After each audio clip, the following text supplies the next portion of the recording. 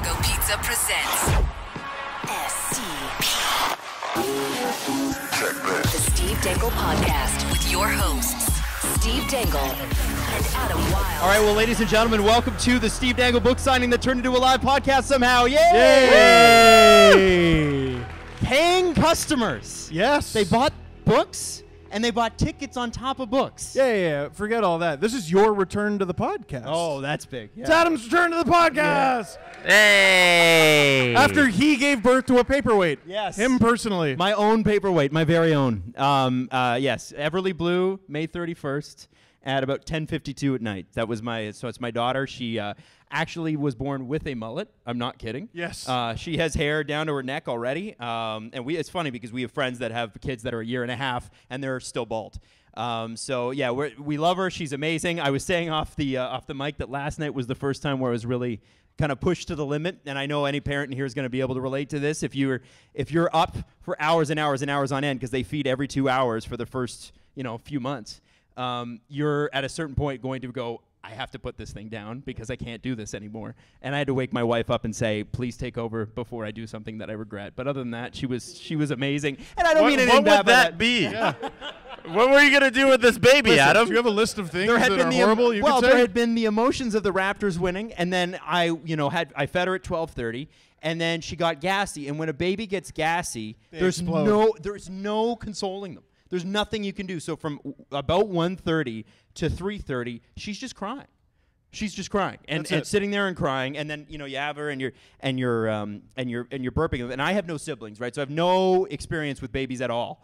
And so she has this thing where she likes to turn her head to the side when she's on my chest and burp directly in my ear. It's this hot baby breath air that just invades your eardrum. That is sometimes barf. That is sometimes, because yes, it does come. Sometimes they come together. It's amazing. Yep. And what's great about it too is that she burps like an old man. So I don't know if does anybody here have kids? Anybody? Okay, one? Were you a little? Oh well, that's okay. His So daughter. what's your name? Yeah.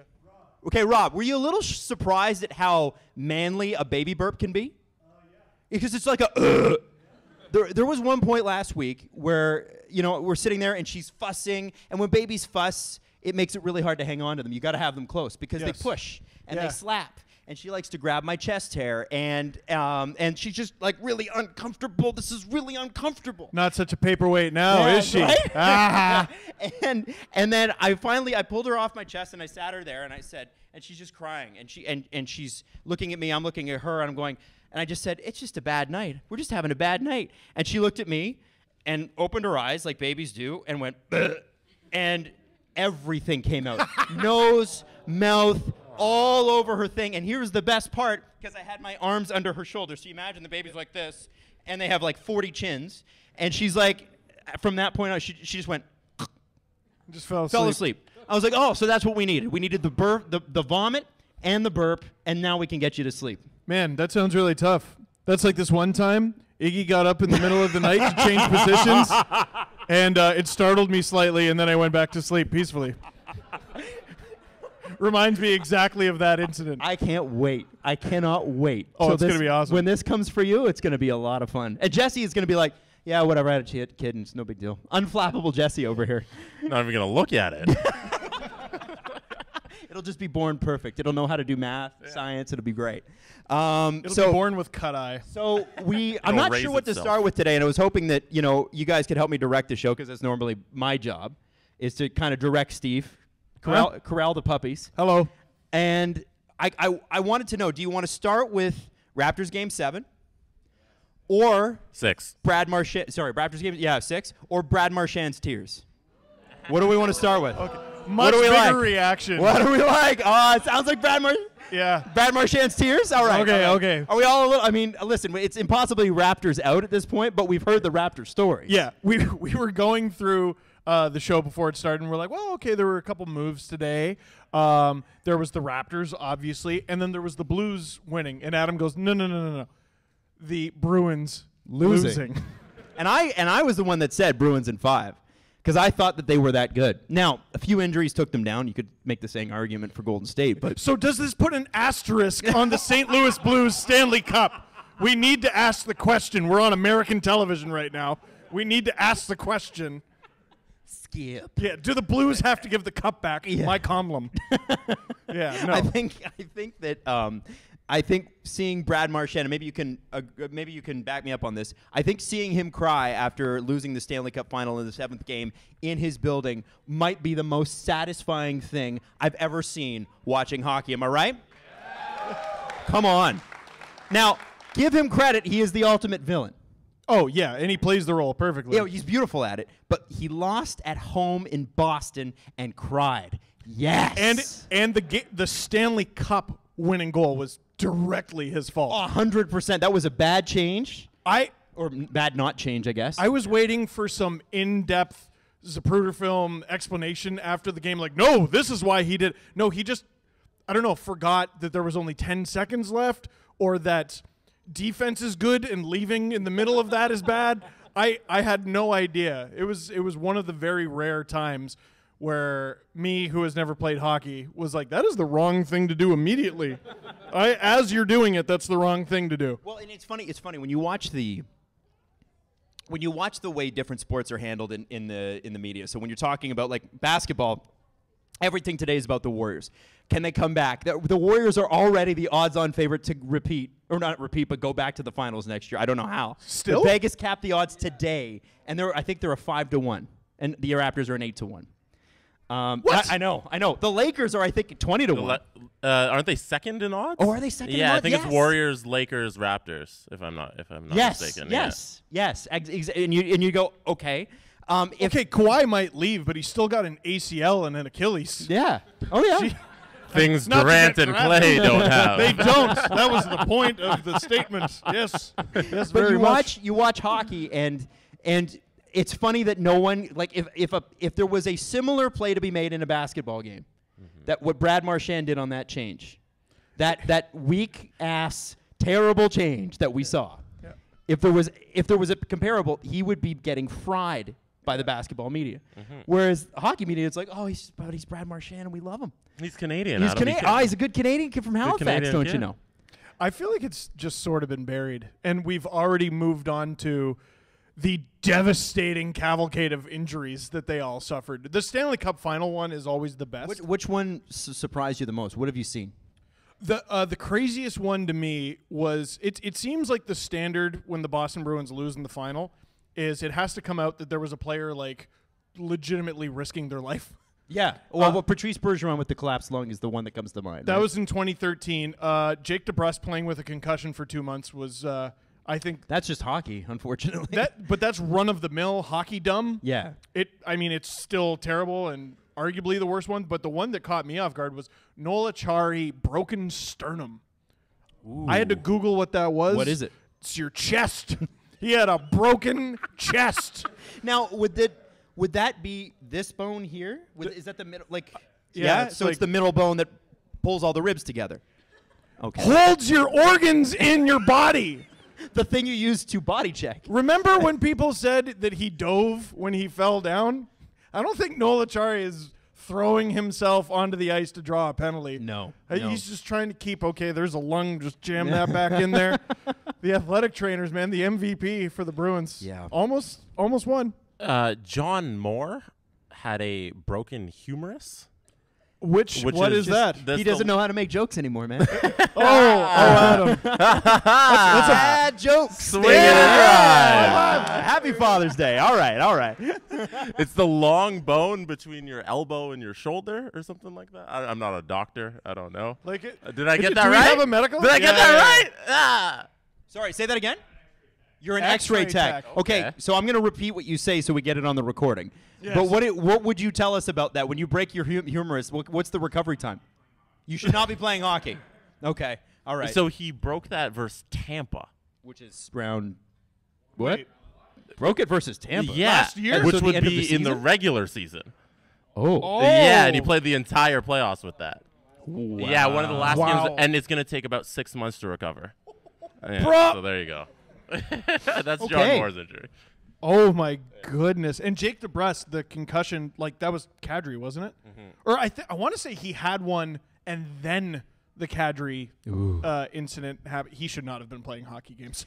No, that was brutal, man. No, but you get one shot. It's interesting. It's interesting too watching the Blues come out of nowhere, because what a great story. And that's what's so great about the sport, right? Is there's that opportunity when you're last place, you could still come back and do what they did, which is win the Stanley Cup. Really and truly, it proves that goaltending is the only position in the sport that really matters. It's why aren't those the guys asking for like 10, 11, 12 million dollars? Yeah, why is everybody freaked out about paying goaltenders that kind of money? I guess for me, it's just because Bobrovsky is the first goalie to have been sort of talked about in that vein, other than Carey Price, who was he should be making that amount of money. And wasn't there, who was the, not Bobrovsky, other Bobrovsky from Philadelphia? Brizgalov? Brizgalov, yeah. Other Bobrovsky. Begins with a B, whatever. But he was the one, he signed that massive deal and then just sank like a rock. Yeah.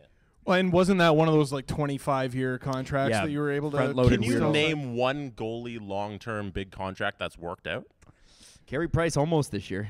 Almost. Yeah. I mean, he dragged the Montreal Canadiens to within a point of let's be honest, Montreal has a little bit of depth up front, a little bit, but you've got, Shea Weber on half a knee, and you've got, Jeff Petry's pretty good still.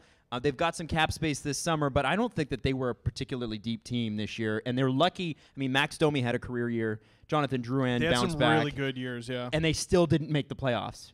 Yeah. They got some good young guys coming, but the issue with Carey Price, it's how long it is. Like, you know what? I took some heat a couple years ago for saying maybe the Rangers should look at trading Henrik Lundqvist. I mean, you look at it now. He's a great apprentice to Georgiev, but at some point, I mean, they're not going to trade him. He's probably going to end his career in New York, but might be swell. Guy makes $8.5 million and is probably going to end up being a backup making that amount of money at some point. It's going to be a little bit rough. Well, I wonder with him, and we're getting a little off track here, which is what we do, but I wonder with a Henrik Lundqvist, do you just suck it up and go, legacy matters more at this point?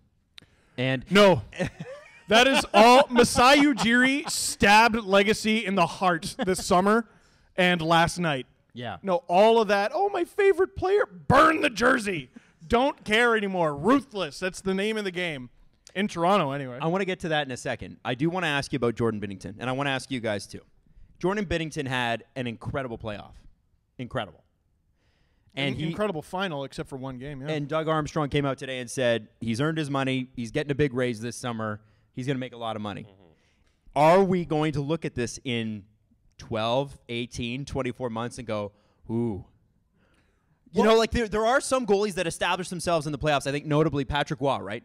Patrick Waugh, yes. He kicked it off in the playoffs in '85, and they won a cup randomly because Gretzky Steve Smith put a puck off a defenseman or a goalie, and the Oilers didn't make the finals.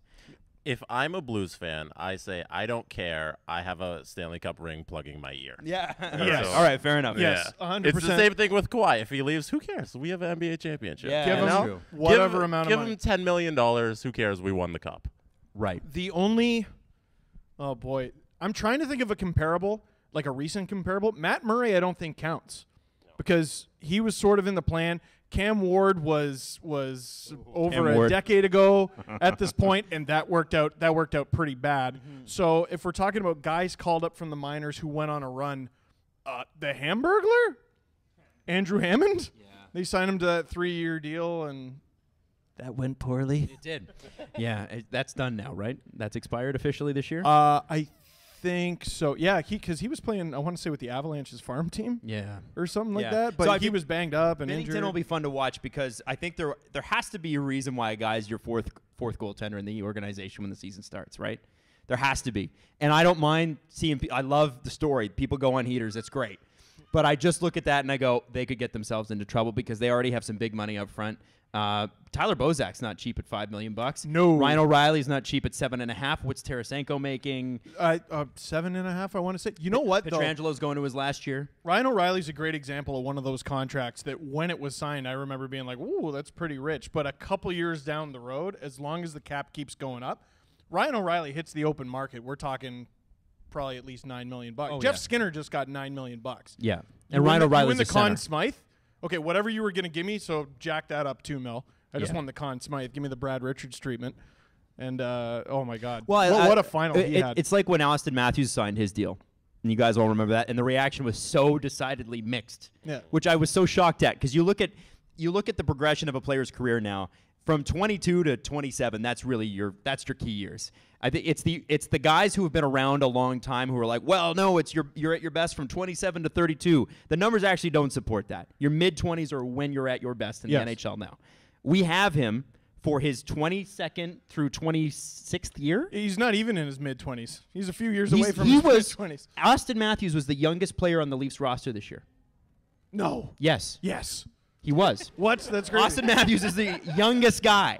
So we have him for those years. That's a great deal. And it will be like when, a couple years from now, when the cap's going to be up around $95 million, 11.5 for Austin Matthews is not going to seem like that much. It's interesting because the double digits contracts are very quickly not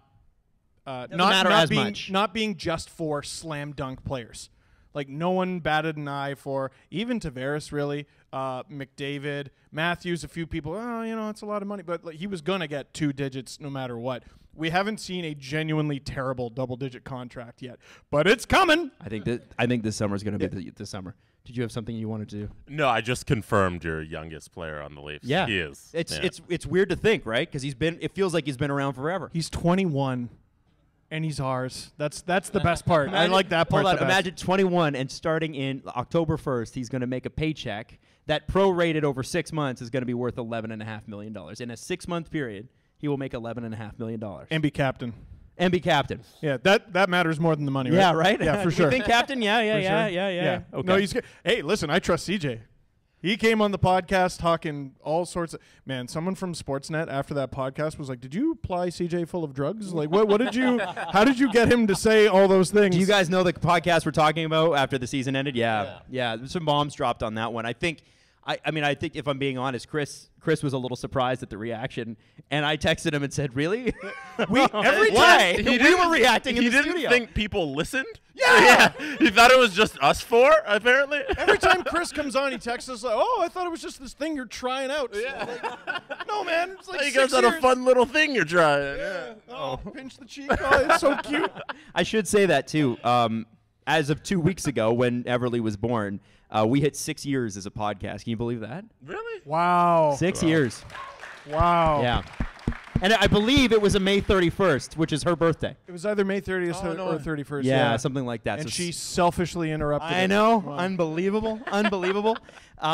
So I guess, I do want to talk about the Raptors. So you guys all stayed up last night, right? Yep. And by the way, feel free to be loud and rowdy. We want the mics to pick you guys up. This is a live show. People are going to see this later, so feel free to react and get crazy. I guess maybe you need a couple more beers for that. But which there are some. There are some. So available. Thanks to Ace Hill. But I got to ask, in your Toronto sports fandom, and it doesn't necessarily have to be Toronto. If you're an NFL fan, you've got no Toronto team to cheer for. Have you ever seen anything that satisfied you more? No. Bruins losing. No. It's, you know what? It hasn't sunk in for me at all that the Raptors won. Like, I expected to feel this unending euphoria. You know what? I sort of had it ruined times 2. So there was the game is over. Hey, let's. Oh no, it's we're gonna review it. No, there's foul. Yeah. Oh, no. Oh, and let's see if they put time back on the clock, and then it's still 0.9 seconds. And I'm like, what do you mean there's 0.9 seconds? That means nothing happened. And then Jesse explained that to me because rules and basketball, I get it. So that was the first one that made it awkward for people. Mm-hmm. What made it extra awkward for me is, so we're sort of living in just our basement right now because we're redoing the main floor. So we're cramped into this. He's got that blogger money. Yeah, we're cramped into this makeshift basement apartment with the dogs who are tired because it's midnight and they're sleeping. My wife and I just go ballistic when they close it out and win the championship the first time last night. So much so that Charlie bit me. Are you saying Charlie bit your finger? Charlie bit my finger. He literally bit my finger and drew blood. It wasn't a bite as much as my hand made contact with his tooth. But yeah, no. So for the second time when they won, she gets up and goes, yeah, because he's not going to attack her. He likes her. Yeah. No, So I had to be like, yes, good. I'm very glad. I'm happy for the trophy. And he just eyed you? He did. At you? He gives me this eye like, I've been in the clink. I'm not scared of you. And so I'm just like, oh, okay. Glad they won. I'm going to go to bed now. Of everybody here, there's a lot of Raptors gear here, which I love to see. And I'm actually sort of surprised anyone's wearing Leaf gear after what happened last night. But I love the support. I got to ask, was anybody out last night? Like yeah, you were out. Okay. Craziest thing you've ever seen? Oh, yeah. Yeah? Definitely. Yell it. The Jordan store, like at Yonge and Dundas, the windows are smashed and everything. The Five Guys, the letters were kicked off. Yeah, I mean, I don't understand why we need to smash glass every time when we win a championship, so but you're right. That was a cute thing when I think it was when the Raptors made it to the finals. Everyone was doing the back patting, yay Toronto thing because 0 arrests. And what people misunderstood is 0 arrests does not equate to 0 crime.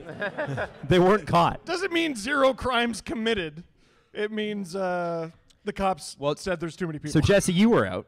I was. And what was amazing is, so I'm watching your Insta stories, and Jesse texted us some videos that he didn't post, but that you didn't want to post. Nope. There was the guy who was dancing on a pole with his butt, and he had a sparkler underneath it for some reason. Somebody lit off sparklers on the ground. I think you should have posted that one. I should have. I did send that one. Our group chat. Yeah, it's so there. someone set off sparklers on the ground, and a man decides to run up to it and put his bare butt above the sparklers, so it looked like he's pooping some sparklers, and it was a very bad decision. The best part about it was he had a friend Instagramming him while he's doing it the whole time. And they're all like, look at us. I'm like, your butt's going to light on fire. Stop this. Was his name Garret?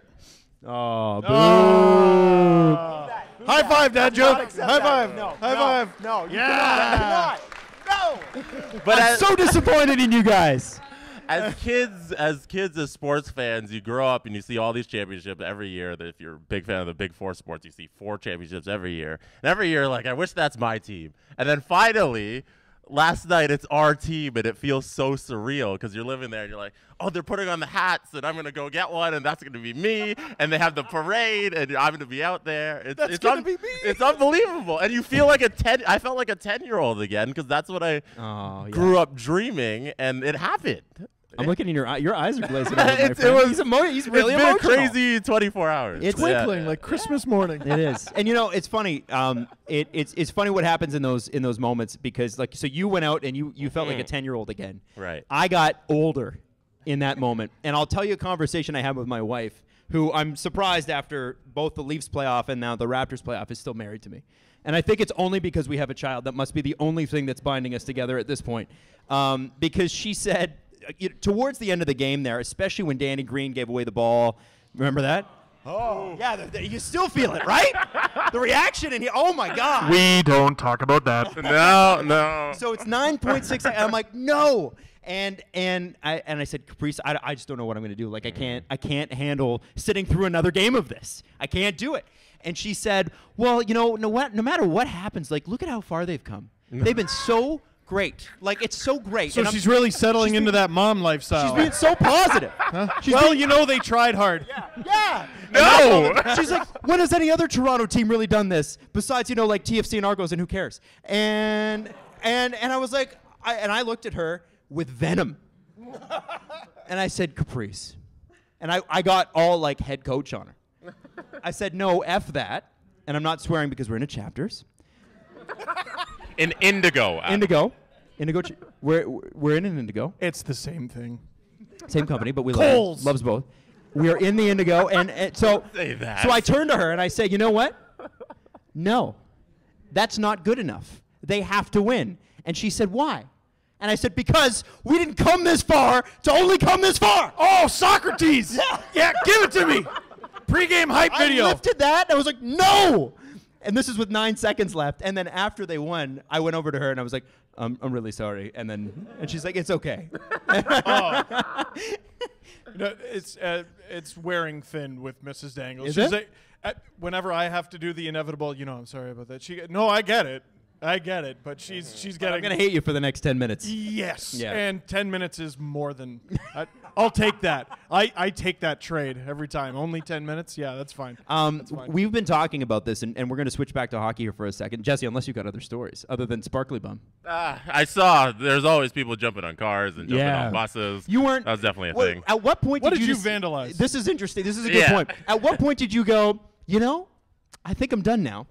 So we walked down Queen Street, and eventually we made it to about Queen and Yonge, and Queen and Yonge is where everything was kind of going on, Yonge and Dundas especially. And then I got to the point where I saw the giant bus that everyone's jumping on, and there's a bunch of scaffolding, and everybody started climbing the scaffolding. Which and is I said, very much a bad idea. By the way, with 20, with 1,000 people on scaffolding meant for 4. I looked at my phone, and it said 1:30 a.m., and I said, time for me to go to bed. Yeah.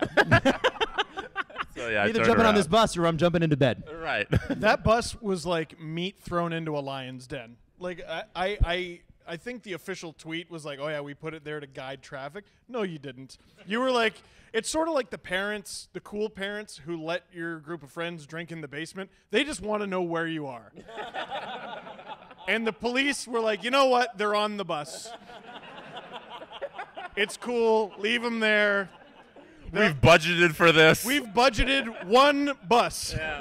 This one's yours, Toronto. Have at There it. you go. Sacrificial bus. It was one of the old ones, wasn't it? It wasn't a new bus. Yeah, but I think it was just a company who kind of just left it there and were like, okay, this is going to be the traffic divider because no one's going to be able to get into this area, and that was a terrible No, decision. that's a wrong thing. Yeah. Well, it's funny with riot control, and they'll never talk about this, but just so you know, whenever you see, like, I don't know if you guys remember the G8 thing that happened in Toronto like 6 years ago, where there's all those riots and the anarchists came in and they blew things up or whatever.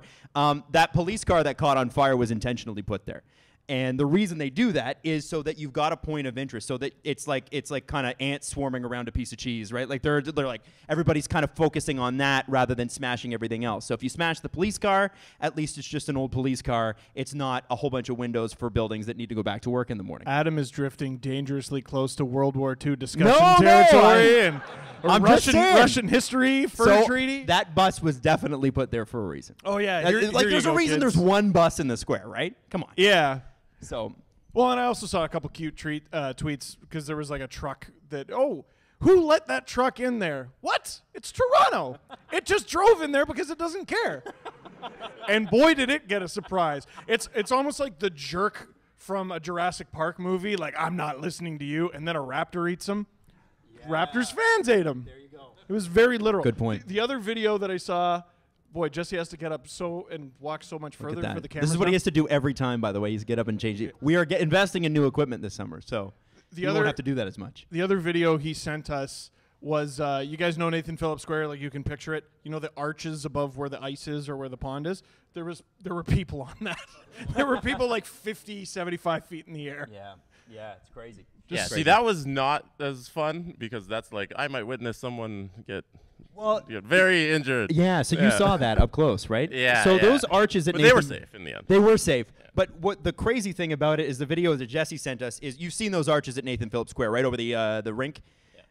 The two guys passing each other on the arch. Yeah. And those arches are this wide, right? So there's two guys standing on it. Because one guy went up, and then the other guy's like, I'm coming up to join you. And then he trails him, and they high five at the top of the arch, and then they try to and there's 1,000 people yelling at them to come down.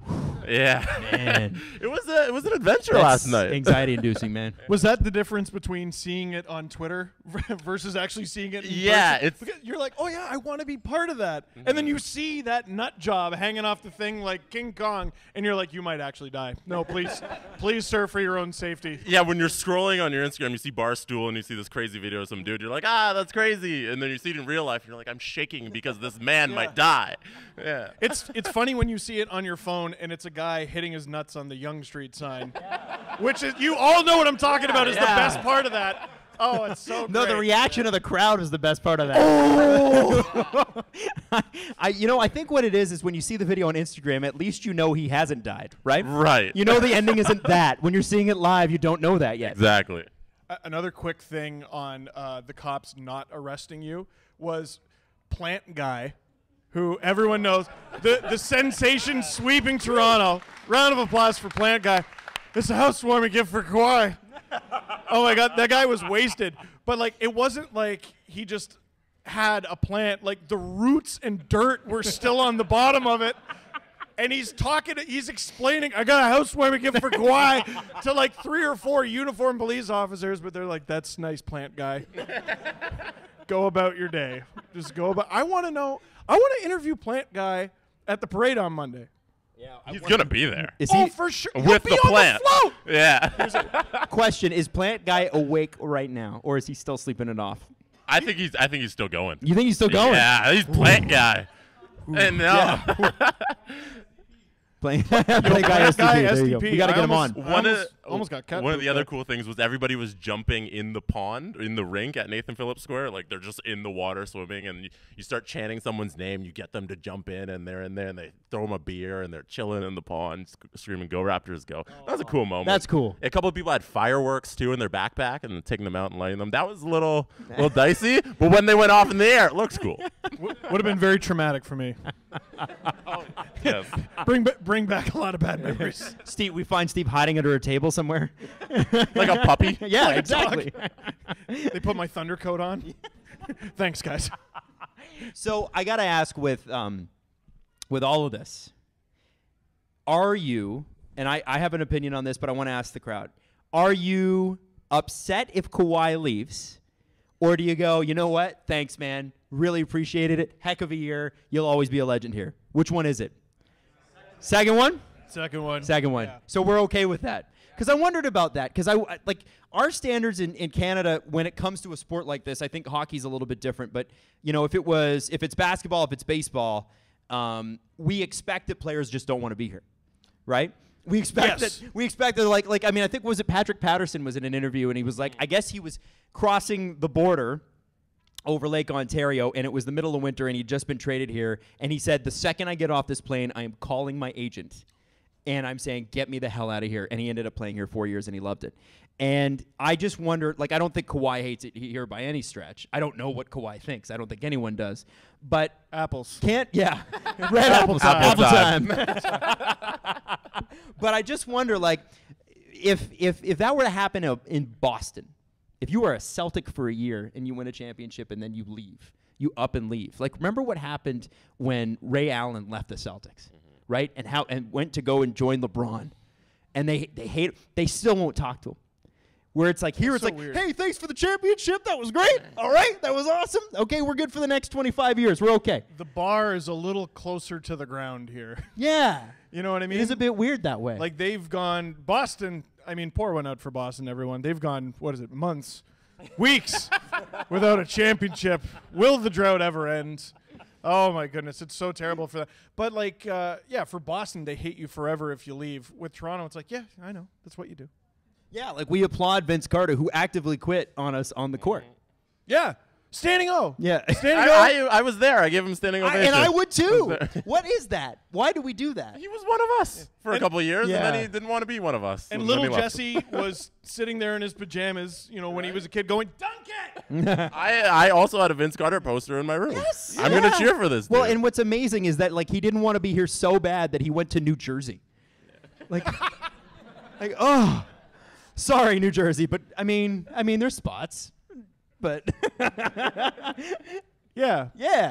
I believe you. Like, I believe you for sure. Sorry, New Jersey listeners. But I guess it's just a very interesting psychology we have here, where it's like we're glad to have you.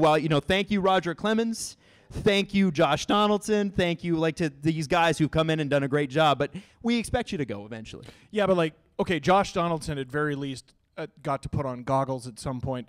Like Roger Clemens, I don't care what individual trophies he won. He won Cy Young 2 years in a row. It was kind of similar to Kawhi in the way that he just dominated, like 2 Cy Youngs back to back, and then just dips. And then bye. Yeah. I think the deal was if he signed here and they didn't make the playoffs 2 years in a row, then Gord Ash promised to trade him, and so we did. It changed like the wind for me when Kawhi hit the shot. All I have to do is say the shot, and we all know what I'm talking about. And I love that we have one of those moments finally. Everyone was like, you know what? No matter what happens, it's good. And then they're down 2-0 to Milwaukee, and I'm like, I don't know about that. And then they beat Milwaukee, and hey, first trip to the finals. No matter what happens, if he leaves, we're good.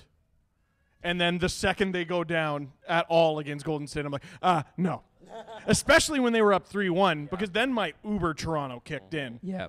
Oh my, okay, I know it's only happened to one team before, but we're going to be number 2. Oh my God, and it's number 2, and Kawhi, and Skip Bayless is going to have a field day, and we're never going to hear the end of this. You should have heard the internal monologue. I hear it every podcast. Yeah, you do. My internal monologue is very external. Is this victory more memorable than the 3-1 loss? Say that again. The Bruins lost. Oh, you mean the Leafs 4-1. Sorry, 4-1. Jesse, 4-1. it was far more embarrassing than 3-1. Sorry, 4-1. Yeah. Is this more memorable, the victory, than the devastating loss? Hold on. In your mind. Hold your answer, because I want to get your answer, okay? Okay. Hold your answer. Steve, I want yours first. I'm sure that is the way my therapist will spin it, yes. So repeat the question one more time. So is the 4-1 loss to Boston more memorable in your mind than the Raptors NBA championship So yay? victory? All hands up for yay? Oh, Yeah. okay, a few. Wow. It is, yeah. And then nay. Give me the nays. And you can speak up, too, because we're an audio podcast. It's okay. Look at all the hands of liars. It's about split, but I think it's erased it for me. yeah. It's erased it for me. I thank you. Yeah, thank you. I think Don't applaud lying. you know, this is so stupid, and you guys will laugh at me for this. Did anyone else watch the finals and go, I sure hope the Leafs are watching this? Yeah. Right? And it's not because I'm not trying to be insulting. I think you learn from people who've done it. Once you see that it's possible, and I think as Toronto fans, we needed to believe that it could actually happen here. And when you see the poise of that team, when they I think they won game 2 and game 3, and they're like emotionless, just zombies walking back to the room like we're focused, 4 wins or nothing. And I think with the Toronto Maple Leafs, those players are definitely watching. They're at the games. We've seen the pictures, and you have to think that they're picking something up. You have to think that it's like, okay, there's got to be something learned from watching that, because I certainly feel a little different after it. My anxiety about Toronto sports has sort of gone away. Maybe now they'll control the unending charisma of Austin Matthews. Maybe now they'll get him to calm down a little bit. I don't mean that, but you know, but they are jumpy. They're a bit jumpy for sure, 100%. And we've ragged on people for, say, oh, they celebrated too big. And remember, there was the thing about Blue Jays. You won a wild card game, and they were like, you won the game. They to got get cigars, into the playoffs. yeah, Hey, champagne. We did it. Like they're on like a air cruiser, like George Bush.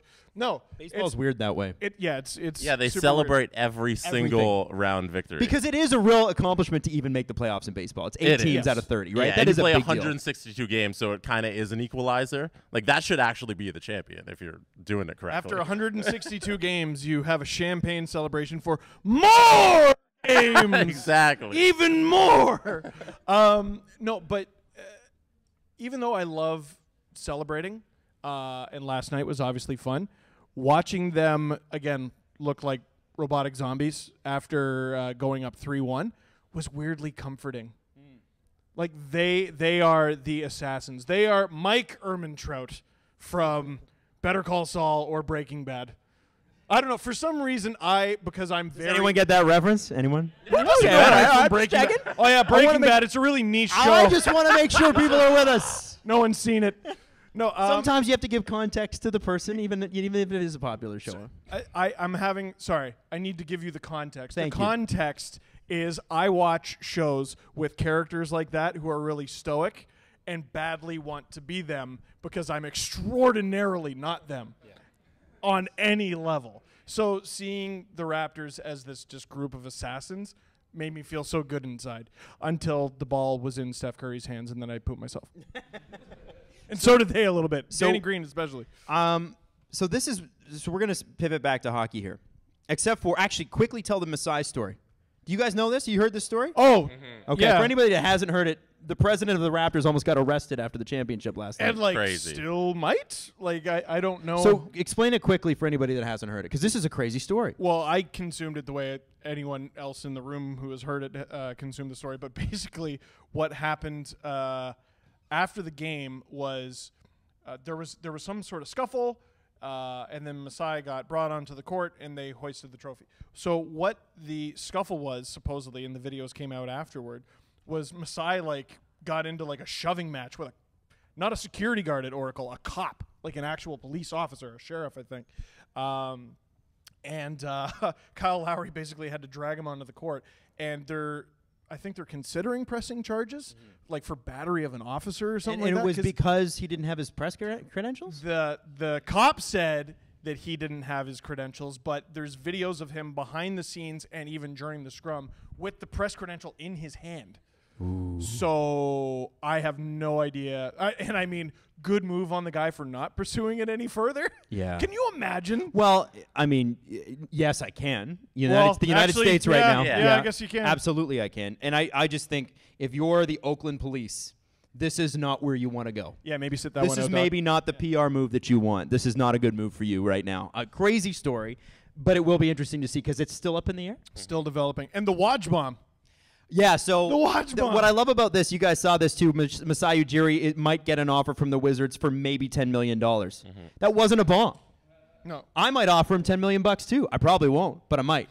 Like, what is that? That's not a report. And then there was a tweet I was reading while you guys were doing smart guy things in Henry's, and I was just sort of there, where they said that report was false. So who even knows? It's the offseason. So the rumor was that he was going to get ownership stake in the Washington Wizards. Oh, wow. So that would be part of the $10 million package. You know what I learned at NBA Finals Media Day? Masai's not the GM. No, Bobby Webster is. I legitimately did not know that. No. I thought he was there the you GM. go. No, not at all. I'm glad I didn't interview him then. I would have been like, hey, I'm here with Raptors GM Masai Ujiri. And then I would have promptly got kicked out by Eric Smith. Or assassinated. Or that. Yeah. I mean, maybe. Believe in Toronto. Believe in yourselves, except for you. Get the hell out of the building right now. So, believe it or not, guys, there was a trade today. Did you see this? Yeah. Radko Gudas finally on the move for the ghost of Matt Niskanen. The trade was Badko Gudas. Okay. You see, because it's like his name, but so explain the trade. The trade is what? It's Matt Niskanen for Radko Gudas, and I believe there's salary retention straight up. Well, yeah. So Matt Niskanen makes, I think it's 5. This is weird because you guys are here and you can correct me in real time. He makes a hair under 6. I want to say he makes 5 3/4. The David Clarkson special, I think. And Radko Gudas, I think, makes 3 something, and we only talked about him for several months coming to the Leafs, even though that never happened, so I should know. So upon hearing about that trade, you would think that Niskanen is the one who's going to have a little bit of salary retained, and apparently it's Gudas at, I want to say, 30%. You want to read it? Flyers retaining 30% of Gudas's cap hit and salary means Washington has cleared about $3.4 million in cap space as a result of this trade. Why do good teams get help from bad teams? That's a thing that happens, right? That's a thing that happens, and we saw it. I know the answer. We continue to see that. We saw it with the Blackhawks for years. It's like, hey, you guys just won the cup. Let me help you with your bad cap situation, and I will take your mediocre, overpaid player. In this particular case, Radko Gudas, you can make the argument that, A, he's cleaned up his game a little. B, he's actually a serviceable NHL player. And Matt Niskanen, like I said, is not the Matt Niskanen we remember from the Penguins and the recent Caps runs. Well, hockey scouting always takes 5 years to acclimate to, oh, he's bad now. Yeah. Like it's crazy because it's not – you could make the argument that they're about, at this point, the same player. There's a team that is in the same division as Milan Lucic's team that wants him. How? Yeah. What are you thinking? And for those of you who don't know, you've heard about the Lucic for Louis Eriksson rumors. And here's the best part. Lucic Puljujarvi for Eriksson. Yeah. So Puljujarvi might have to be considered in that, which I think is just amazing. Good on the Canucks for being like, yeah, we know you need this. I mean, yes and no. It's oh my God. The Canucks, every time they take a step forward, like they draft so well. Every time they take a step forward, July 1st hits. Or they hand Jim Benning a microphone. Yeah. They draft well, they scout well, they do everything well, but then they seem to need this thing called toughness. And I don't know where, the same thing with Lucic in Edmonton. I don't know where he fits in on the Canucks. Just like I didn't know where Louis Eriksson fit in. I don't think did Benning sign that deal too? That was 3 years. Yeah. So it was 3 years ago. According to, I'm excited. Oh, are you a Canucks fan? Yes. No. Oh, there's a few Canucks fans in here. Yeah. So I don't understand what does that give them? Oh, so we've moved on. Well, yeah. I mean, I don't know. What else do you want to hear about Radko Gudas? Well, because I have a theory. Oh, okay. Who's the GM of the Flyers now? Paul Fenton. No, Not Chuck Paul Fenton. Fletcher. Chuck Fletcher. Paul Fenton is the GM of Minnesota. This is the stink of the Minnesota Wild spreading. I thought I was over my hatred of them. Turns out I'm not. No, now I'm just laughing at how dumb they are. They are. Well, and their alumni. Can you look up the Flyers cap for a second? Alumni. Because I want to know if Andrew McDonald's done. So They've got like $8 million in defense that aren't going to play for their team this year. Yeah, the theory is they're going to try to buy him out. One more year, $5 million. So Andrew McDonald's $5 million, and then they retain 30% on Radko Gudas, who makes what, $3 million, $3.5? Around there. Well, so you're looking at Jesse's a $6 million player that doesn't play for your team. That's $1 million. That's unbelievable. I don't understand. I don't get it. Now, I had a theory just as soon as Jesse pulled up the number, because there's a player rumored to be on the block right now. Who's that? Who's up on the block? Well, Who's there's a running up couple on the block? goalies. There's Garret Sparks. I don't know if you've heard of him. Here we go. And there's one James Reimer. Woo! We have a James Reimer tee right in front of us. That is a correct Oh, response. turn around. Turn Show around. the camera. Yeah, there you go. All right, there's the Get camera in over front there. of the Show that camera. camera. Yeah, Hey, there you go. all right. That is a correct response, everybody. He makes, I believe I want to say it's around $3.5 million. That's what the Flyers got. Oh, you think they're going to go up? He might be a good starter for them. Or better than what they have. No, he gets to be a guide for Carter Hart and teach him how to be a good, wholesome boy. Oh, good. That's good. Yeah, I like that. And then all of a sudden, imagine if the Flyers go face.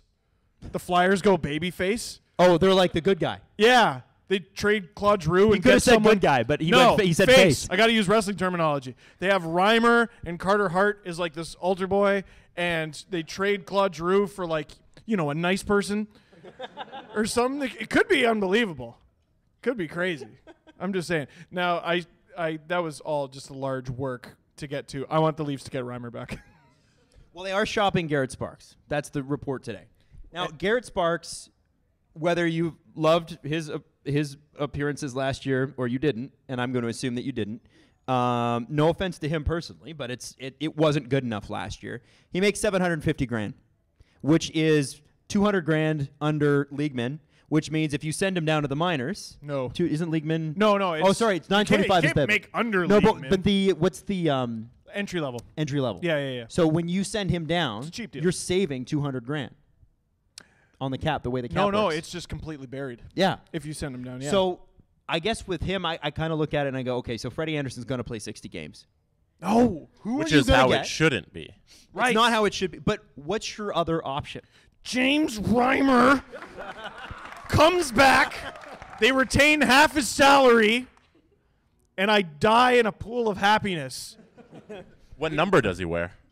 Doesn't matter. Does Austin Matthews give him his number back? Are you ready? Are you ready? Yes. Are you ready? 10. In honor of you? Yes. Which, by the way, was in honor of Alex Steen, who used to be your favorite player. No. We forget. If he wears 10, we forget that whole story, and he'll be the first person to wear a number in honor of his son. He's going to have to get like a restraining order if he comes back to town. No, he is not. No, he is not. Yeah.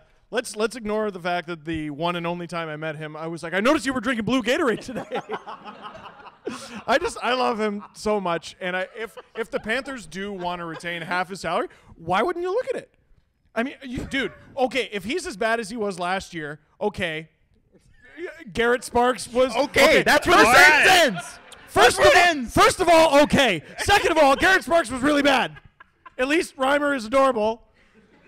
Okay, how about that? So we get a more expensive, older, adorable guy who yes. does the same thing? Yes. Is that what you guys want? Yes. No. Okay. Come on. Really? Listen, there's better options of it. No, there aren't. So, no. So, sorry, let me correct myself right there. But under $2 million for a goalie who has a track record of success, even though he had a bad season. And a I don't think it's the 900 worst save risk. percentage. Man, 900 would have made him a Vezina candidate on the Sharks. You know how badly they want That is not the bar we want to set. Yeah. The Sharks We want to aim higher than The that. Sharks are the Stanley Cup champions right now if they keep James Reimer. Remember, they used to have him because the Leafs traded him there, and it was, I don't know, man. I didn't really think they needed to do it. I know Freddie Anderson's a good goalie, but sorry. I went to a place there. That was like the most ridiculous day of my life, the day Reimer was traded. Why? Because I don't even remember it, to be honest with you. I don't. Like, I remember the trade deadline that year or whatever, and it's like, yeah, we got a couple second-round picks. How did we fleece the Sharks? That's great. Rogers sent me to Montreal to see the post-trade deadline Leafs. The year they were going for last place. Is this the Horacek year? Oh, baby. No. The year they finished last. The Parento year. Oh. Wait, why were you in Montreal, though? To see To the watch Leafs them. play the Just to Habs. watch them? They sent him on the road to see the worst team in the league. Yeah. But they play here. But listen, I didn't Jesse- turn it down. No, see, here's the thing, Jesse. Not only were they bad, they were worse. So you had to see that in person, right? Jesse, all I know is they offered me a free thing, and I'm physically incapable of turning that down. So they sent me to free thing, and I get to the hotel, and I'm like, oh, it's going to be cool. Going to watch a hockey game tonight. I'll go out and get a smoked meat sandwich. Oh, my God, I left my laptop on the plane. So that was a really bad feeling. So I'm talking to Air Canada constantly, and it turns out they discovered my laptop just before the plane took off. So Andrew Berkshire actually picked me up and dropped me off at the airport so I could get my laptop. Which is way out in the – isn't that in the middle of nowhere in Montreal? It was not close. And on my way to the airport with just the biggest feeling of relief, the Leafs have traded James Reimer.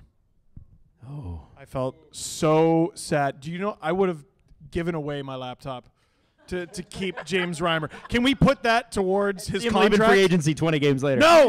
No, he would have stayed. No, he wouldn't. He stayed. No, he wouldn't. returned. That's the new campaign. Here's the thing. He Florida returned. way overpaid for him. No. And they thought, and I get it, like based on what he had, he was worth the comparable number.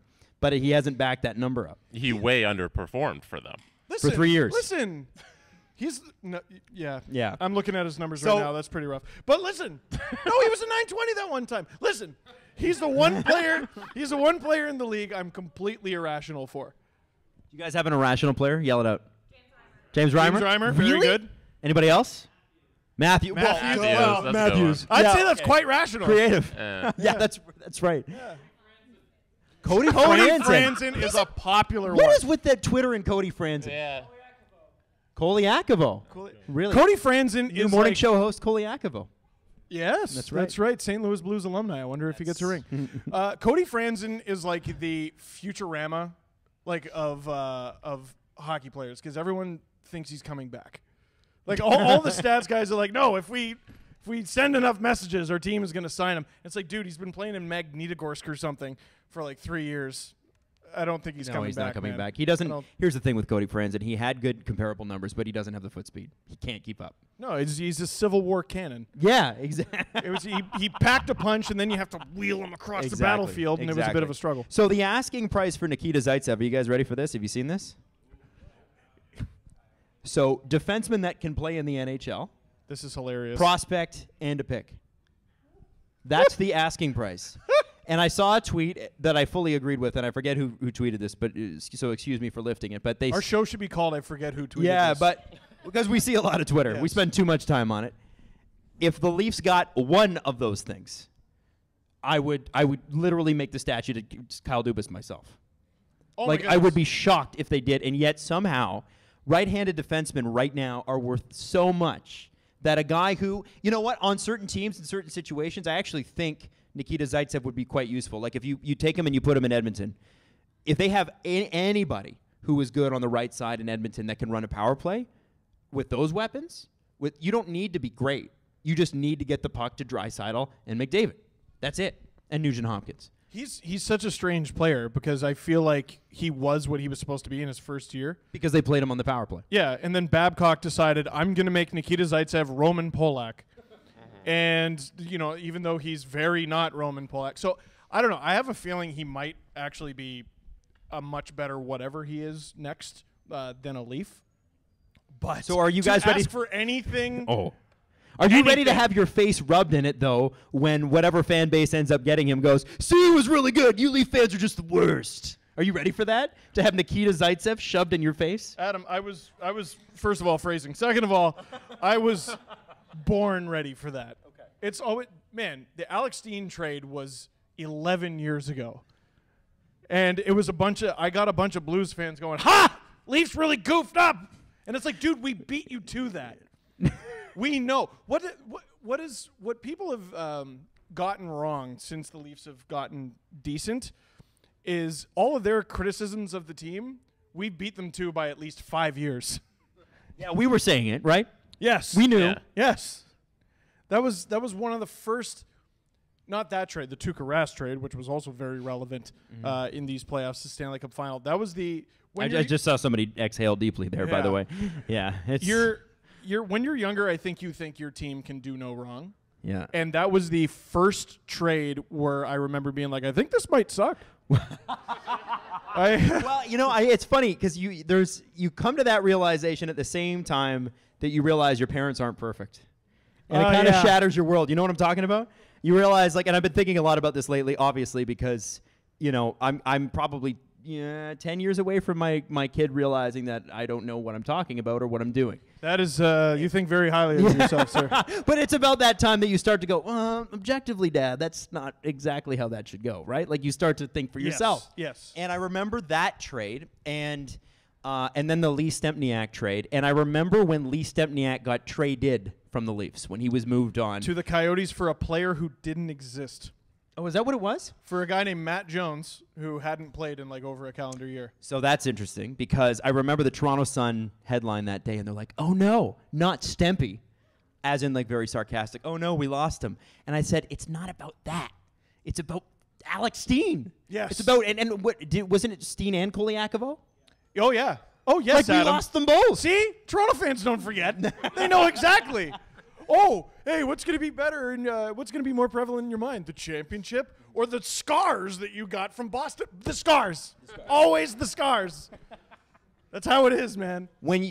From what you've heard, obviously Patrick Marleau, we've all seen his house is up for sale. His family's moving back to California. It wasn't a fit. He leaves. And he was great for the 2 years he was here. You can't not love the 2 years that he gave you. And it turns out, listen, I didn't love the way he was used. But you can't fault Patrick Marleau's contribution to the team. No, not at all. So my question is, what does the deal for him moving out look like? What do you think, honestly, in your honest opinion, this is just a wild stab in the dark, what does that look like? How do you move that? Are you retaining? Where's it going? What are you, you have time at home to think about these things. Yes. I think... it's sort of the first team that was thrown out there, but the Kings seem to make the most sense. I think what we all thought when we heard Zaitsev was potentially leaving and Marleau was potentially leaving was it would be sort of problem for problem deals. You know what I mean? Now we've gotten a little bit spoiled because we might actually get something for Zaitsev. Do these guys think he's good? That's amazing. With Marleau, I think there's no escaping that. They're not going to get – can you imagine they get an amazing player for Patrick Marleau or something like that? But does that mean we have to take 2 years of somebody? Yeah, I think it might. So it might be something like that. Does that from the Kings. name mean Kovalchuk? No. Well, I don't think it means Kovalchuk. I don't know that – I'm serious. I don't think they want him anymore. I don't think he wants to play there anymore. Willie Desjardins came in, and I know Willie's not the coach anymore, and you were right to say this at the time. Why would I ever listen to him? Why would you listen to Willie Kovalchuk? But he sat him. There's people in this room with better resumes than the guy. Do we know why they signed him? It seems so perplexing at the time, I think and it still doesn't make sense. They thought, there's no question. If you go back and look at what the LA Kings did last summer. Yeah. The LA Kings thought that they were a playoff team. The LA Kings thought and continue to think for some reason that Jonathan Quick is anything other than a maybe top 15 goaltender.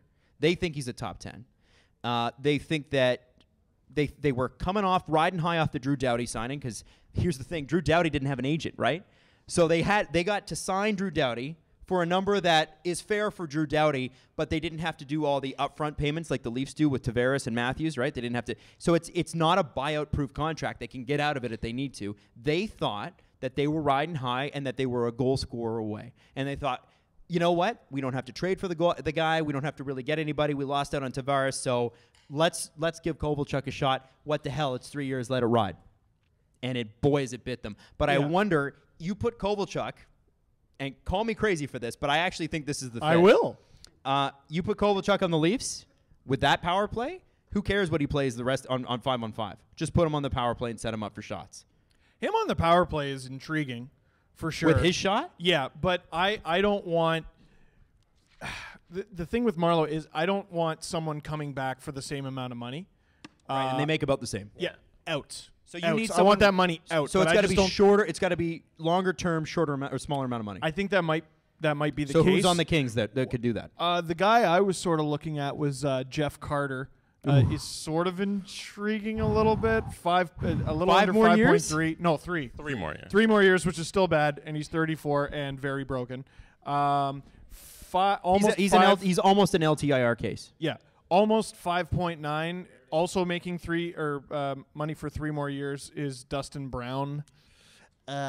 He scored a bunch of points this past season. I don't know. Somebody had to. It's a very. I mean, what was it? Ryan Dangle had 20-something goals with the Sens and had 2 with the Columbus Blue Jackets. You know what this feels like? It feels like the Leafs and Kings are on a date where their friends set them up. And they don't know what to talk It's about. a bit awkward. Don't know what to do with my hands. Yeah. So, do you like Kovalchuks? No. Okay. Is there not a scenario where they just give Marleau away and they just But who takes him? Yeah. and they throw in some picks maybe, and then it's just we take the cap space? Man, I would. Because here's the thing. In life, the most valuable thing you have is time. In the NHL, the most valuable thing you have is cap space. Flexibility. Flexibility. Keeping the doors open, right? Like what we can do whatever we need to do. I agree with you. That's what I would try to do. But I don't see unless you're dealing with the Coyotes, and if you're the Coyotes, your asking price is sky high. I'd start with a first round pick because what the hell? And the Leafs don't even have one this year. I really truly wonder if they haven't tried that. But if you're Kyle Dubas and you're trying to be a negotiator, you go, no, Patrick Marleau's got value. I mean, look at what he's asking for Nikita Zaitsev. No, it's if I'm on the phone, if I'm on the other end of the phone, I go, he sold his house, Kyle. I watched the playoffs, Kyle. I have cable. I have Sportsnet now, Kyle. It almost seems like it's like you put a dryer up for sale on Kijiji for free, but they have to pick it up. But you live in a neighborhood where no one has a truck. You know what I mean? Like that's sort of the cap equivalent of it all. I don't know how it's going to work out, but the Kings have enough messy deals on there that I think there might be a match there. I mean, they also have good players making money or decent players. Like Tyler Toffoli's a name that was brought up, and he's only got the 1 year, and he's not that old. I don't know. It's not as – see how I'm talking about it, though? It's not as fun of a conversation as Nikita Zaitsev. No. Where we're all just, like, sitting on our hands like, shut up. He's so great. He's so great. Well, every time someone tweets about how bad he is, I'm like, don't blow this for me. They might be reading this. Like NHL GMs are going to listen to hockey Twitter. Come on. No. Yeah, exactly. Bim Jennings for sure. Oh, my God. It's true. He might have a summer where he gets Lucic and Zaitsev. Mm-hmm. And maybe Tyler Myers, too. Hell yeah, let it ride. He may Bim. overpay for Tyler Myers. Who doesn't love Bim? So, I got to ask you, this whole book thing. You guys read the book, right? Which one? You guys read the book? Yeah. Everybody. Yeah, Thoughts? my book over there. Thumbs up. Yeah, my book's in the corner. That's me on the cover with the bikini. It's called Namaste. Steve's going to talk about his mindfulness. Yeah, for sure. And kale and things of that nature. So I have to ask you from your perspective, because we've all read the book, right? I just wanted to check. Everybody's reading, right? I did the audiobook. Yeah, that one. That's the one. Oh, you just bought it, so you haven't read it yet. Oh, there okay. you go. All right. That'll do it for sure. How has it been for you? You take your story, and I don't know if anybody looks at it this way, but when you tell stories or when you write down stories, you kind of go, oh my God, like, what if no one cares? Right? That's the thing. Like, you do a show like this, or you write something, you post something, and that's something that you do all the time. Yeah. And there was a time, and this isn't an insult, but there was a time when no one cared. Oh, for sure. When you, like, your first few seasons, you're just gaining a couple listeners here and there. For a lot of people, that's right now. I saw that guy fall asleep. So what was it? So what was it like putting it out there, and what's it been like seeing the reaction? When I first found out they were putting the book in the printer, I had like a mild panic attack because I'm like, oh my God, now it exists like in a hard copy, and it's just sitting there in a store. It's something of mine that I had no control of and like couldn't even see. So when people started tweeting me photos a month and a half ahead of time, mind you. By the way, how great was that? Who got their book early? Yeah. Yeah. Because Indigo Chapters was just like March 19th. That's hilarious. And just put it on sale in February. No, believe me, I appreciate it. But I'm getting tweets like a month and a half ahead of time from like Victoria, BC, like, hey man, just picked up your book. I died a little bit inside because I was just really hoping people liked it. And what I loved about it too was Steve's recording the audiobook, and they weren't sure whether or not they were going to do that. And Jesse and I had to take them aside and go, no, you do a podcast. People are used to listening to your voice. Oh, that you was must do an audiobook. You didn't have to convince me. Yeah, it was just kind of like push harder. But Yeah. what was amazing was you're reading the book and you found a spelling mistake in it, right?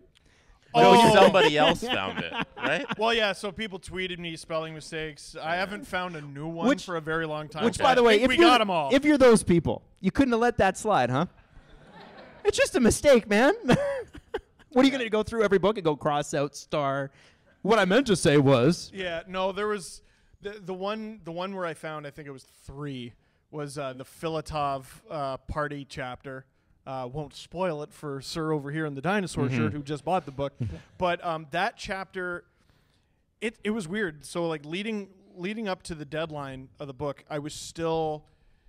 You would think for your own life, you wouldn't have to do that much research, Right. But I had to cut and paste a huge swath of that chapter with another one because I realized it's out of order. Oh. You know, there were Because you remember things out of order. Yeah, a little bit. It was weird organizing my life.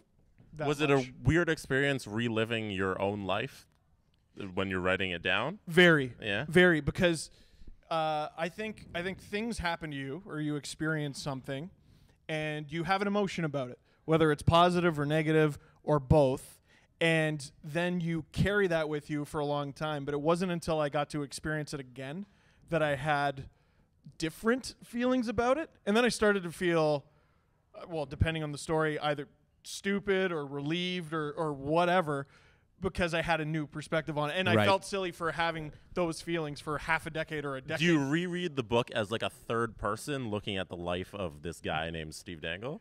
Yes, Yeah? because I had to do that a few times this spring because I was like, you're right, Steve, I should calm down. I shouldn't take things so seriously. So what we're going to do here, guys, is I want you to put up your hand if you got a question. This is the press conference. This is officially it. We don't have the intro. We're not running it. We're running the intro. I'll put it in You'll put after. it in. Jesse will edit that in. But what I'm going to do so everybody listening and watching can hear is I'm going to repeat your question. So I'm mostly telling you that so that he doesn't start answering the question right away. Glad you asked. So I'm sure the answer is Jeff Carter. So I'm going to ask you to put up your hand. We'll get to everybody. Stand up, state your name, that sort of thing. Cool? Everybody good with that? Stand up, state your name. I think my thing just became unplugged for a second. All right. Questions? Anybody? Okay. At the back. Your name.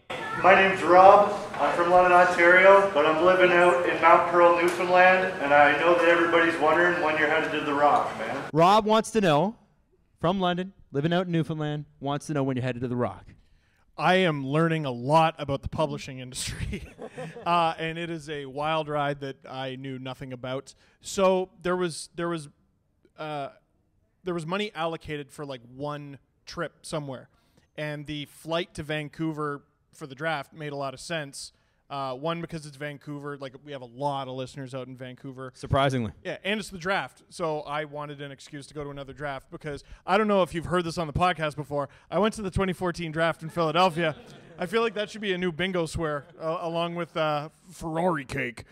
But I have been talking to people about there was one idea we had about doing like a what's the order? You would know. You lived out there. I think it's Calgary, Red Deer, Edmonton. Mm-hmm. Maybe do that little roadie and maybe do like a Halifax, St. John's sort of thing. Might do. Throw Moncton in there too.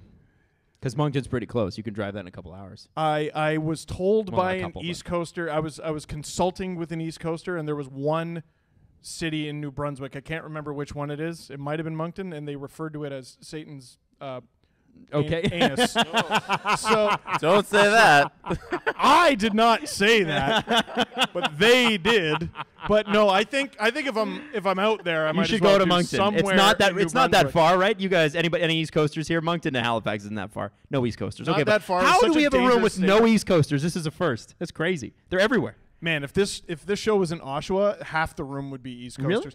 Everyone, it's the Oshawa version of the Saskatchewan Rough Riders uniform. Everyone's got like the outline of Newfoundland on the back of their truck, and it's a truck for sure. Has to be. Yes. Truck nuts included. Yeah, I want to go back to the Rock. Man, if I could incorporate some sort of George Street Festival little book thing, kill two birds with one stone. Steve would just like to get drunk on his trip. There we go. There you go. Next question. Nailed We got a front row. Your name? My name's Ijon. Hi, John. Hi, John. I was just wondering where you guys think Jake Gardner will end up this summer. Question is, where do you think Jake Gardner will end up this summer? For all three of us. Toronto.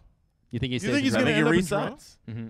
I get that feeling too, despite all evidence that suggests that's impossible. I think the Zaitsev move and the Marleau move will open up enough space for Gardner.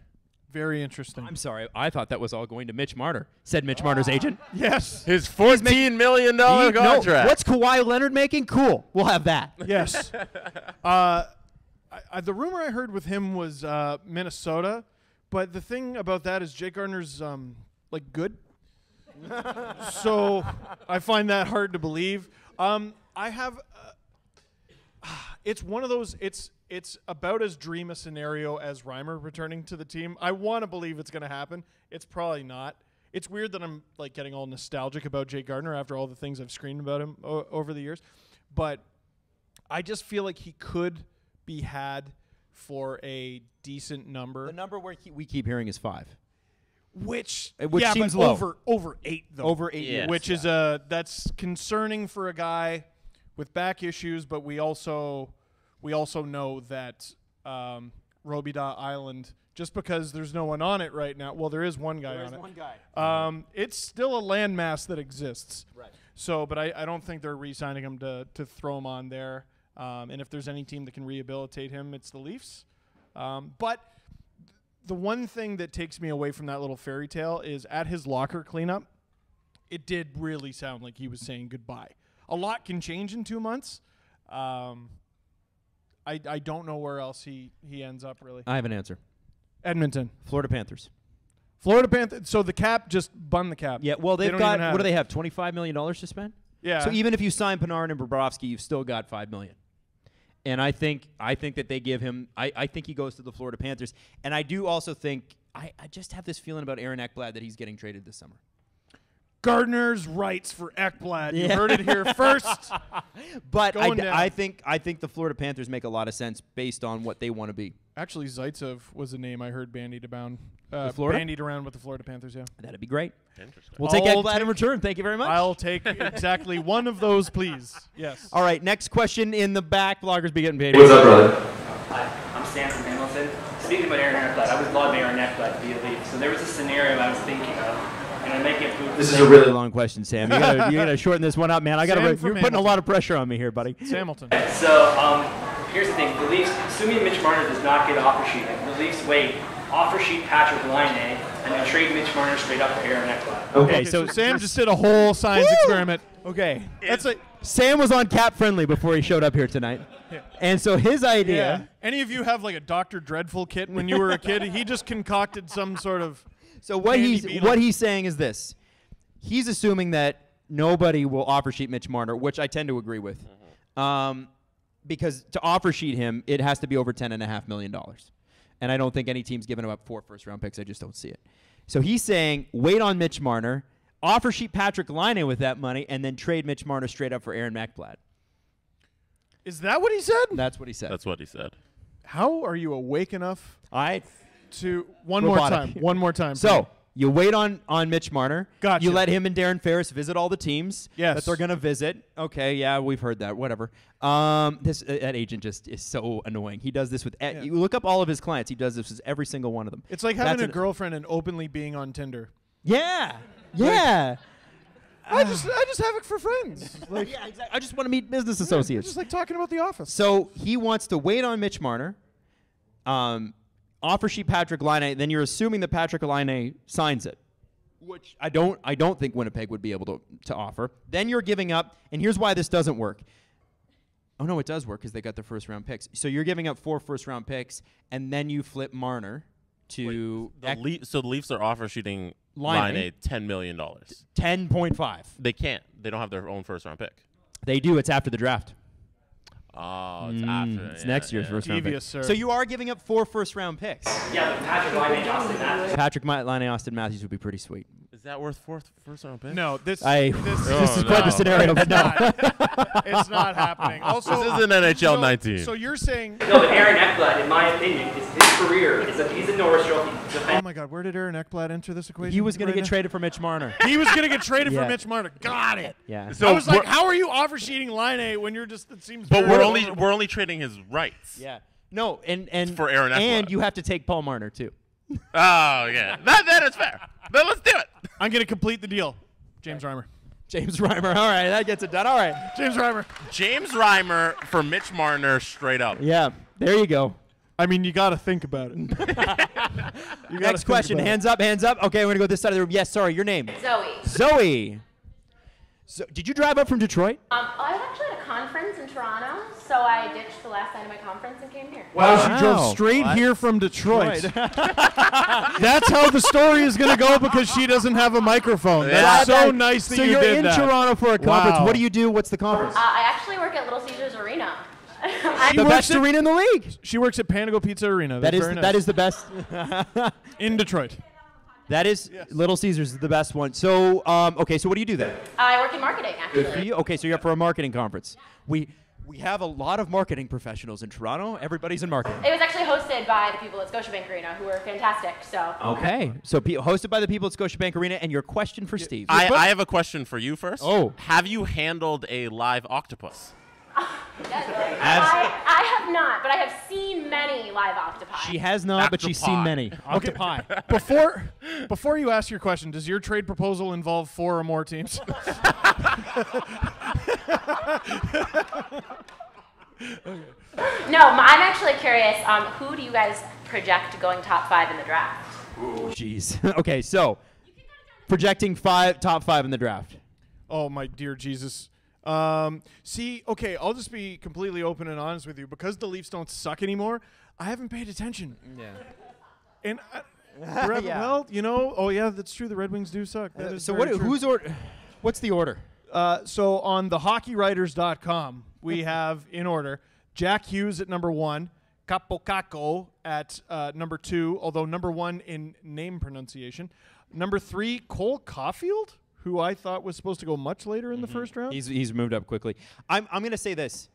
I think Capocacco goes first. No. Yeah. No. To New Jersey. Yeah, I do. And I'll tell you why. I think that New Jersey's crazy. Well, I think yeah. If you look at some of their past history, they're crazy. And I think they're going to be wowed by was it the World Cup? Or what are the Spangler? Yes, Or yeah, whatever the heck it World was? Championships. World Championships. I think that got him a lot of points. And I know that's crazy. And if I'm wrong, whatever, it doesn't matter. But I think that he's the one that goes first. Should he is a different question. I think New Jersey goes with him. How soon after does Tyler Dello get fired for strangling somebody? Because I think it might happen. He would. Jack Hughes should go first. On Sportsnet.ca, they have someone else going third. They have Bowen Byram, who, you're going to be shocked, played in the WHL. No way. And then number 4, Alex Turcotte, and number 5, Trevor Zegras. So which pick do the Red Wings have? They have number 6, which is Dylan Cousins, except he spells it ridiculous. How does he spell Dylan? Dylon, so that's cool. But Cousins is C-O... Is that D-I-L-O-N? Yeah. D-Y, yes. L-A-N. No, not even close, Adam. Jesus. Well, that's how you spell Dylan, isn't it? D-Y-L-A-N. Yeah. I thought you said O. Well, you made it sound like he spelled it wrong. Well, you said... Anyway. No, Am I wrong? Am I crazy? You spelled Dylan D-I-L-L-O-N.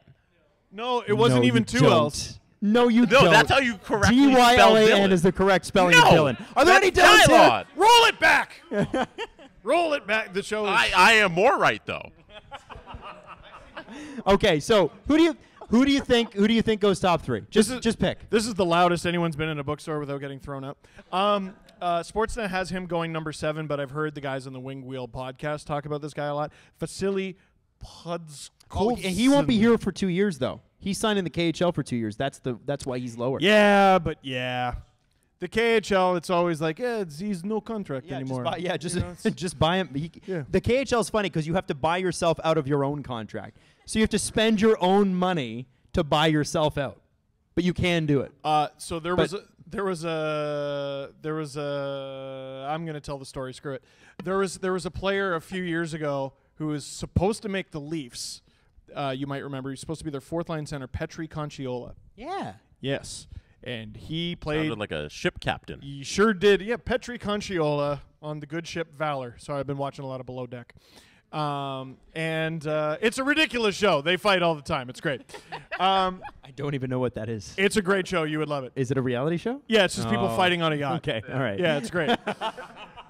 So Petri Conciola has to buy himself out of his KHL deal for his shot to play in the NHL. He's going to play for the Leafs. They're supposed to suck, right? Except for he played some exhibition games and was extraordinarily bad. I remember that, yeah. And then got sent to the Marlies. So while with the Marlies, written on his stick was FML. And and there was someone on the team is like, oh, so like he's Finnish or whatever. So hey, what does FML stand for?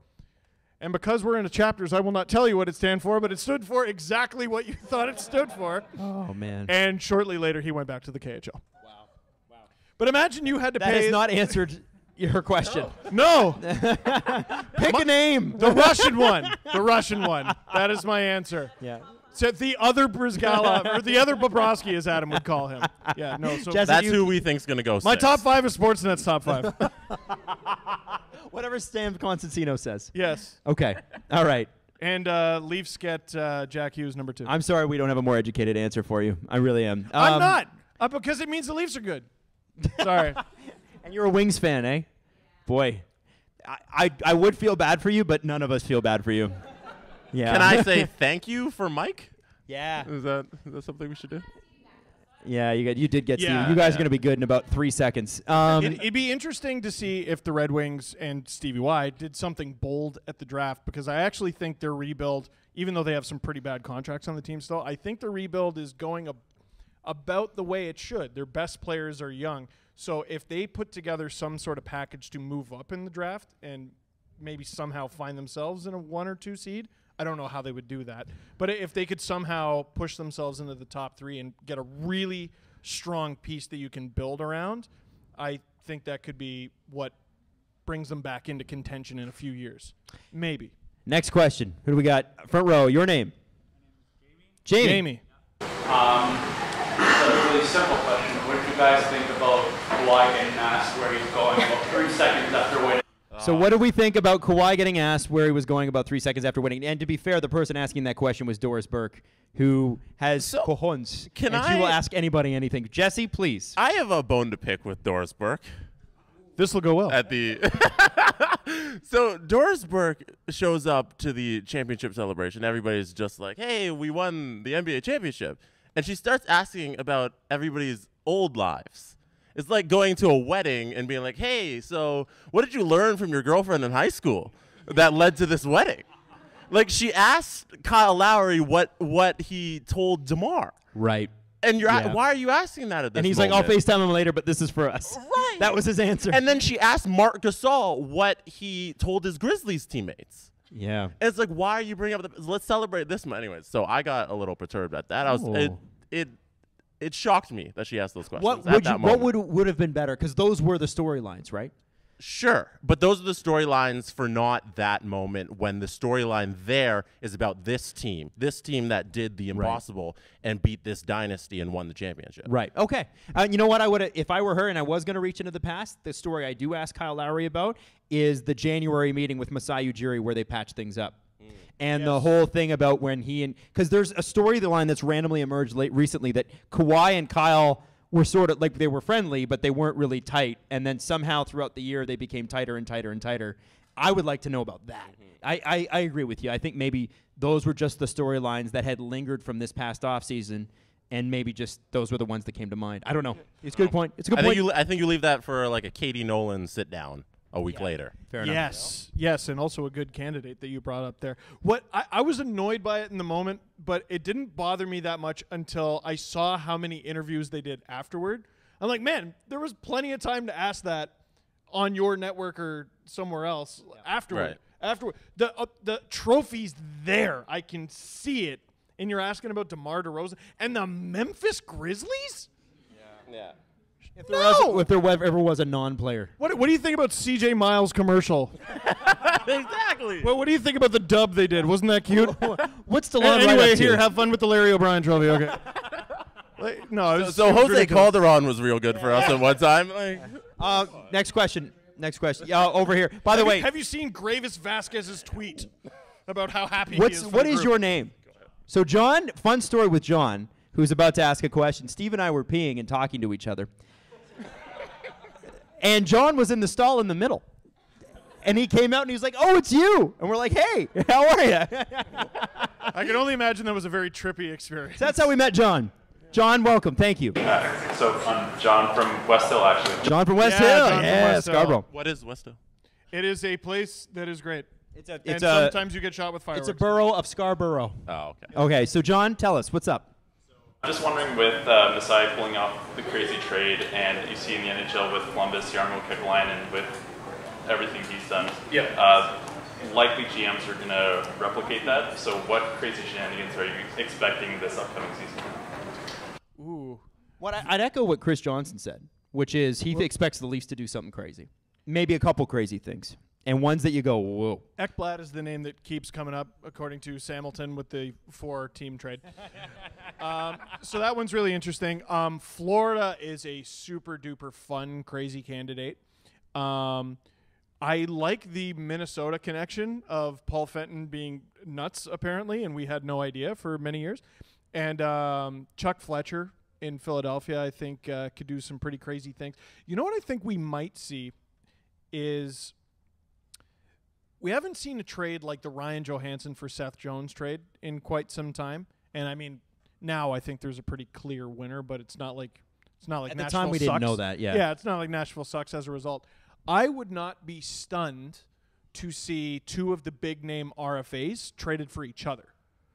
I think that could be pretty interesting. I doubt it's Mikko Rantanen, but you take any one of the names. Braden Point, to me, is the name that doesn't come up enough in the how the hell are they going to keep this guy conversation. So I think he should be named number one because he's the best player. Yeah. He is by far. Sorry, every Mitch Marner fan out there, but Braden Point's a better hockey player. Period. At this point. Yes. Yeah. 100%. You're talking about a completely stacked team having a player go from league min to minimum $9 million. Kucherov money? Yes. Yeah. So that to me is what I think could happen is two RFAs get traded for each other. It might be a smaller thing. Maybe a Janssen goes for someone or Kapanen goes for someone. But I think two of the big name RFAs could be traded for each other. And a candidate to watch out for is Winnipeg because Trouba and Winnipeg don't get along. And Winnipeg was asking for a Trouba comparable, like a right-handed shot defenseman, which doesn't make sense. Now that they're open to something else. Well, and we're Zaitsev, yeah, right. Okay. Oh, yeah.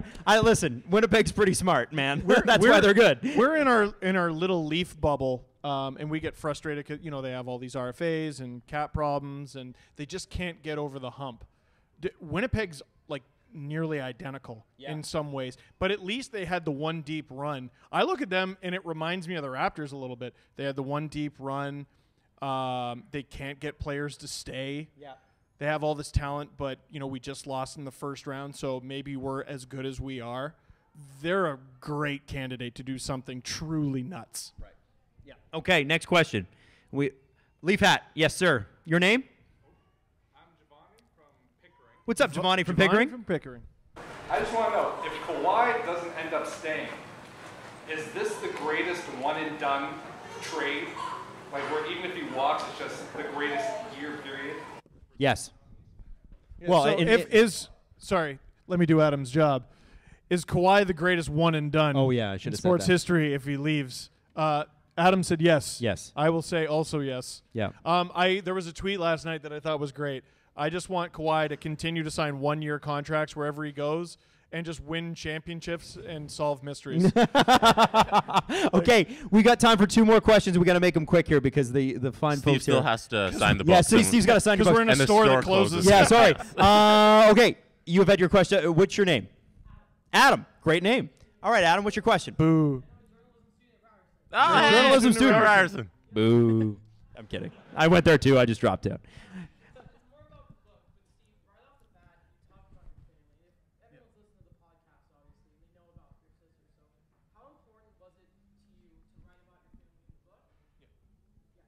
So that's it. Yeah. Okay. So the question is, and it's specifically pertaining to your sister Rachel, who, how do you want to describe it? How would you? I want to get it right. Yeah. Well, she has a number of sometimes I don't get it right. Yeah. She has a number of physical and mental disabilities. She has autism. She has cerebral palsy, and several other things. So what was it like writing about them in the book, and how important was that to you? It was great.